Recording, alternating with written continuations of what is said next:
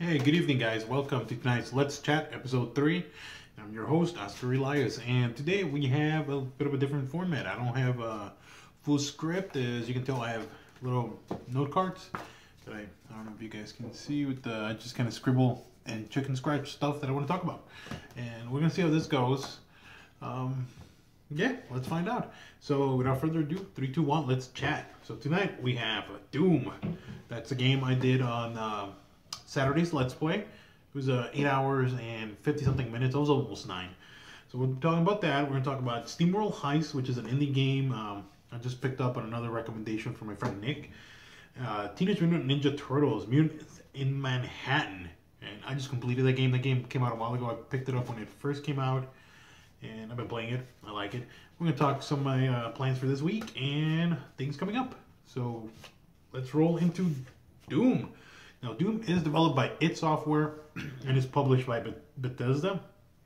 And without further ado, I'm going to give you my score in this game.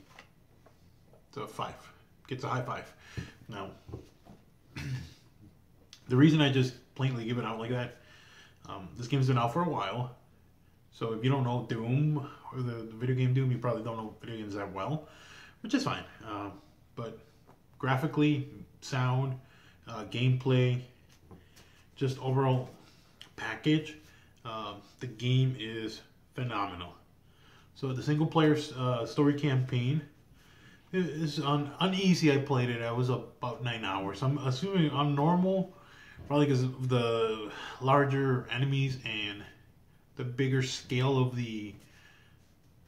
its entirety. I would say it's probably about 10 hours closer, especially if you're finding secrets. I didn't find all the secrets. It's just gonna ran through it.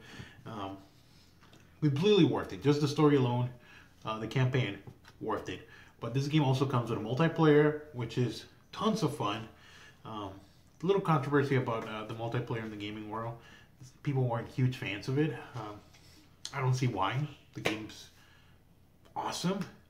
The multiplayer is fast-paced. Oh, not as fast-paced, I would say, as the campaign, but a lot faster than, you'd say, your Call of Duty or definitely your Battlefield. Everything's close quarters. I don't like the fact that it's team-based. A lot of the matches are team-based. I like free-for-all. It's more arena-oriented. If it wasn't for the demon runes, I would say it's almost harking back to Quake Arena or something like that. Maybe. As I said, I didn't think about that one through, so don't quote me on that one. So it's got single player, multiplayer, and snap mode. Now, snap mode is used by the Bucketheads, the Doom community. Now, in snap mode, you get to create your own map, and you snap it together using the user interface. That alone is worth itself, because that's pretty much like Minecraft, but for Doom. I myself have played games that other people have made on snap mode, and I love it. I think a lot of those are phenomenal. And you hear me mention my friend Nicola. We play a lot of games together, and we played a few of the co-op campaigns developed for snap mode by the community, and they're pretty cool. They have different objectives. Most of them are run from point A to point B while killing demons. Awesome. Yeah, so if you have a PS4, Xbox One, or PC, pick up Doom if you haven't. You won't regret it. Just be aware there's a lot of demonic stuff into the game. So, yeah, those are my thoughts on Doom. 5 out of 5. Seriously. World Heist. Now, World Heist is developed by Image and Form, and it is an indie game. It did come out for 3DS, PS4, PS Vita, Xbox, I think even PC. It's pretty much anywhere. Like, whatever system you have, I'm pretty sure you can find World Heist. And this is I guess, the third in a series. The last one was SteamWorld Dig. I have not played SteamWorld Dig. I picked up World Heist because my friend Nick recommended it. And I would say the gameplay is somewhat like 2D side-scroller, maybe like Double Dragon, Castlevania. No, more Metroid. You know what? I was going to say it's more Metroid, the way the maps are kind of set up. Except you're not jumping around like in Metroid or Castlevania. It's tactics based. So I would compare it more like Final Fantasy Tactics or yeah, Final Fantasy Tactics. I think is one of the most popular ones. Tactics Ogre. It's turn-based. You have a certain amount of spaces you can move within the map, and you get to free aim with your character. So it's 2D. So you move around and you aim, and wherever you aim, there is, imagine like a pool, like a like pool. So you're like gotta try to bank shots and land a hit on an enemy, land criticals. Headshots seem to count. Body shots seem to count. So I would recommend this game. If I was to rate it, overall graphics, sound, quality of the overall package, and gameplay, I'll give it a 3 out of 5, because it does what it does well enough for an indie game, and it's like a $20 game. I wouldn't say it's like 15 right now, but it has a set goal and it accomplishes it. And for the price, you're getting a pretty decent value. And I think that's what we all want, is value in our games. I think Steam World does it. Don't go expecting, orchestras and great 3D effects. This is a 2D game, so at least check it out. It's digital download. Up next, Teenage Mutant Ninja Turtles, Turtles in Manhattan. No, Mutants in Manhattan, that's what it is. I just beat that game on Sunday, and I had like 2 missions left on the game. It has an easy, normal, I think hard, and I think there's another one right after it. So I picked it up when it first came out, and I've been playing it ever since, in small doses. And I played in small doses just because I don't find the game to be very captivating. It does have nice, quick little elements to the combat that shine in certain spots, and that's what kind of keeps you going. But for the most part, I don't know what happened with the developer, but it's like they forgot that it's a combo-based game where you play as Ninja Turtles doing cool feats. I mean, Ninja Turtles should be doing what Ninja Turtles do. And it just wasn't up to par what I expected. There is one point in the game, and I'm going to tell you this right now, so it's spoiler. It's right at the end of the game, after you beat the campaign. There's a credit, an action credits, I guess you would call it. So you're in a basketball court. It's a basketball court, and a bunch of Foot Clan ninjas come in and attack, and it's got to be like 100 of them. And the combat really shines in this area. You start dashing, you start dodging, you start banking off enemies. So you kill one enemy and transition into the next one, because the combo system, well, not very deep or complex, it's simple enough where it's enjoyable. It reminds you a lot of Transformers Devastation. It is the same developer. It's Platinum Games.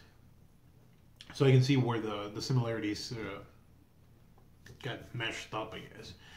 But it really shined there. And the actual game, I recall fighting like, oh, okay, there's 4 enemies, let me fight them. And you fight the 4 enemies, and all that happens is they have a ton of health. I'm like, well, that's kind of alright, I guess. But it was a lot more fun having tons of enemies on the screen. And it is 4-player online only, which is cool. But honestly, the game, it just, if you're not a fan, you're probably not going to enjoy it as much. I would give it a 2.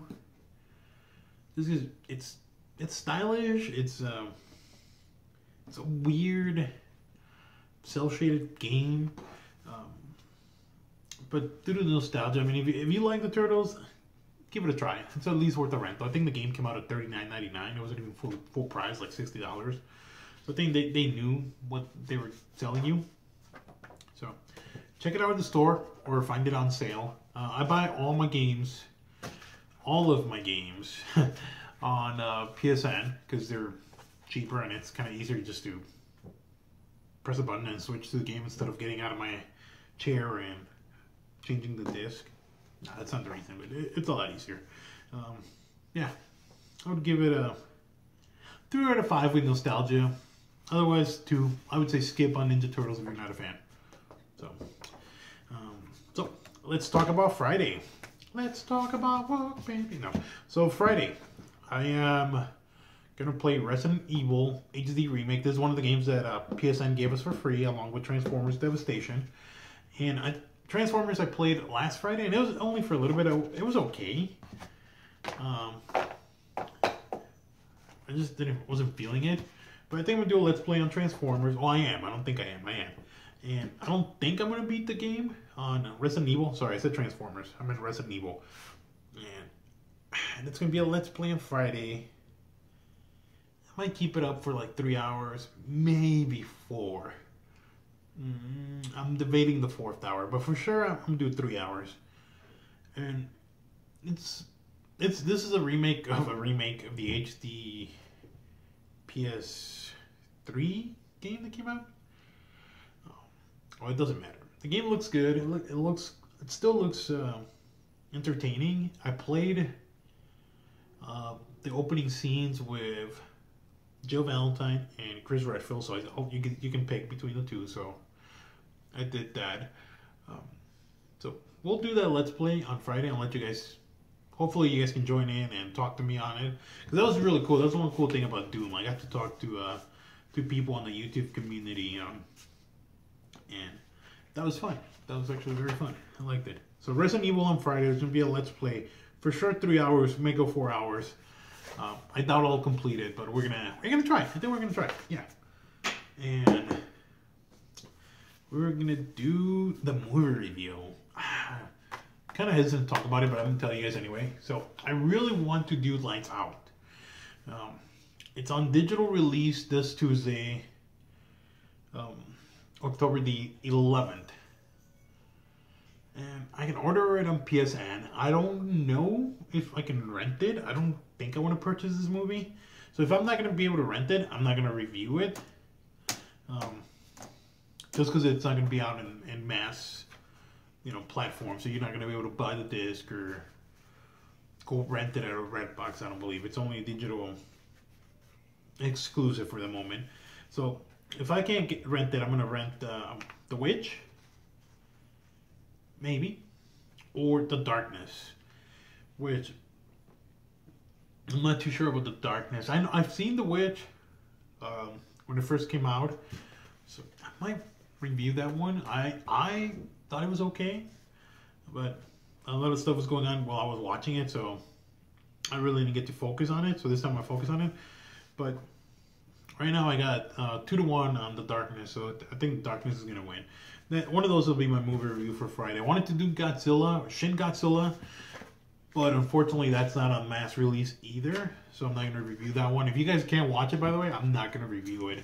So any illegal downloads I'm not going to do, or anything that's not out for the masses, I'm not going to review. Just because it wouldn't be fair for me to talk about something that you guys can't watch either. If it's good. I mean, if it's bad, then maybe. No, I'm just kidding. I still wouldn't do it. So Saturday. I have a Let's Play on Saturday, and that's my day for Let's Play with the community. Hopefully you guys can join me, talk to me there, chat games. This Saturday, I'm doing Outlast. And like for Resident Evil, I'm not going to be in a party for like I was on Doom. So I have my friend Nick and my friend Robbie and my friend Tam. They kept me company through Doom's gameplay. But I think that was okay for Doom. While Outlast and Resident Evil, I find the atmosphere might not be suited to have other people in the party talking to me about other stuff while we're trying to portray a sense of fear. Because honestly, I don't know anything about Outlast. I don't know anything. My friend told me, hey, play it. It's scary. My wife couldn't keep up with it. My friend's Nick's wife, her name's Kristen. She couldn't keep up with it. So I'm going to play it. I'm a little worried about it because I'm going to start it late. I think Saturday, Let's Play is going to be whenever sun goes down. So down here in Texas, maybe 8:30. I don't know. I looked it up online. It's like 5-10 hours depending on how you play. I'm really bad at games, so I don't know. I might be there all night. That one I do want to beat, though. I do want to beat Outlast. I'm going to try to. I'm going to try to. That's going to be my goal. To beat Outlast before Sunday morning. So that's, I would say, like before 5:30 a.m. on Sunday. That's my goal. So we'll see. Don't spoil Outlast. I want to be surprised by it, and I want to be scared I'm trying to get a camera by then so we can do face-to-face when I play it. I think that'd be cool. So those are my plans for the week. Currently, I'm going to talk about some games that I'm playing right now. And one of them is Vermintide Warhammer. There's a, what would you consider this game? I guess it's kind of like Left 4 Dead, Left 4 Dead 2, but instead of playing like modern day people, you play medieval warriors like an elf or a dwarf and a wizard and some knights. It's cool. I enjoy playing it because I get to play with my friends and we get to cooperatively tackle on giant rats that are trying to bring down the moon to get whatever material the moon's made out of. I know, it's kind of out there. The setting is very gothic, very medieval. Not gothic, I would say Dark Ages. I really like it, and I think I like the game more just because I get to play it with my friends. Because it's not a very polished experience. It just came out last Tuesday, and there was already a patch for it. My friend Robbie plays Inverted, and the invert mechanism on it kept resetting every time he played it. So he wasn't having a good time. Saturday they released a patch that fixed that problem, which is awesome. That means that they were listening to our complaints. I put a complaint on it. My game crashed on me. It still crashes every now and then on the PS4. But just the overall experience with it, I love it. I like it. I'm probably not going to review it, but I would check it out. I'm playing Transformers Devastation on easy still. I might have to switch that over to normal, because now that I'm getting back into the action game genre, I'm starting to get used to the combos and pulling off the moves, and it's kind of easy, and I find that boring, so I might switch that over to normal and see how that does. Paragon, I'm still playing a lot of Paragon. There's a new map coming soon. See how that is. If you guys haven't checked out Paragon, it is free to play on the PS4 and I believe PC as well. Sorry, Xbox. No Xbox. Love. I tried playing Rainbow Six, and Rainbow Six Siege is a first-person shooter, tactical based gameplay. I mean, you can go run and gun, but more than likely you're gonna have a bad time. So working together with a team, it's 5-on-5 is the way to go. And I played with my friend Nick. Like I said, me and Nick play a lot of the same games, so it's kind of fun. And man, I kept getting killed. I haven't played that in about a month now. And I want to get into it because it was really fun, but I was not having a time getting killed. And this game, it's not like Call of Duty. You get killed once and that's it. You're done for that round. It's not like, oh, I'm going to respawn and keep coming back. Not at all. No. So those games I'm playing right now. I wonder what you guys are playing. Is there anything fun that you guys are kind of looking forward to or seeing in the horizon that, like, hey, I want to play this? Let me know in the comment section. Please talk to me about what kind of games you're playing. Or what movies too. I mean, this is a little bit of movie chatting too going on. Speaking of movies coming up, did you guys check out the Power Rangers trailer? I know I've been talking to like everybody at work and all my friends on PSN about it, and my sister, because we used to watch Power Rangers together, me and my sister and I. No, my sister and I used to watch this a lot, and I'm a huge fan of Power Rangers. I was telling one of my coworkers, I'm like a closet Power Rangers fan because I still kind of keep up with the lore. I don't watch it because I don't have like cable TV or whatever. I don't really watch television. I watch it online if I feel like it. But apparently it is directed by Dean Israelite, and it stars Bryan Cranston as Sordon and Elizabeth Banks as Rita Repulsa, and it has a bunch of other actors. I'm not going to get too much into it right now. But wow, Bill Hader is doing the voice of Alpha 5, and if you guys don't know, Bill Hader is the guy that did the voice of BB-8 in Star Wars Episode 7. So, I'm actually like the more I read about this movie and the more I see about it, the more excited I get about it. I'm pumped for it. I love Power Rangers as a kid. I like the trailer that they just released. Can't wait to see more trailers. I don't want to see the swords. I don't want to see the Mega Sword. And I definitely, if they have Goldar or any of the other classic monsters remade. I don't think I want to see those yet. I think I'm going to wait till the movie comes out. That's one thing I've been really avoiding now is trailers. So I have not watched any trailers for Doctor Strange. Haven't watched any trailers for Rogue One past the initial one. The teaser trailer they released a few months ago. But I've been really staying off of them. Been keeping fresh eyes. So when the movie does come out, I get to review it. I don't know. If you guys want, maybe we could do like a trailer review or we could talk about a trailer. I mean, I watched the teaser trailer for Power Rangers because I had to. I literally had to. I was expecting it to be crap. And one of my favorite movie commentators, reviewers, John Campia, I was listening to his take on it, and he totally nailed it. And I was thinking the exact same thing when I saw the trailer. And I'm sure you guys were too, because I think that's what they were aiming for. But it had a Breakfast Club feel to it, where it's these misfits, 5 misfits, in a, looks like cafeteria, lunch cafeteria, hang out on a Saturday morning because they suck at life, or school, not life. But they nailed it. I think it's going to be pretty cool. I hope it is. I'm really looking forward to it. That's it. That's my Let's Chat. We're going at 21 minutes. I rambled on because I didn't have a script. And it was kind of fun. I did enjoy doing it this way more. Let me know what you guys think in the comment section below. So remember, talk to me about games, talk to me about movies, talk to me about this new format that I'm doing. It's a little more casual for me, and I like it. I'm going to keep the same format for the movie reviews, but I think this is how my Let's Chat's going to be. More kind of like a video blog of what's going on and what I like to do. Yeah, I want to know your thoughts though. Let me know what you guys think. Subscribe to the channel if you want to keep up with my movie reviews or my Let's Play. I'm definitely going to be doing Let's Plays Saturdays and Friday nights or Sunday mornings. I got to get with my friends. We're going to do a Let's Play of a team-based game or versus matches of Call of Duty. Like harkening back to the old split screen, but we're going to do online. Maybe just the four of my friends, you know, facing each other. On free-for-all. We used to do that a lot in Black Ops 3 because we kind of didn't like the online community. So we might do that. Either way, comment in the section below. Hit like if you like the video.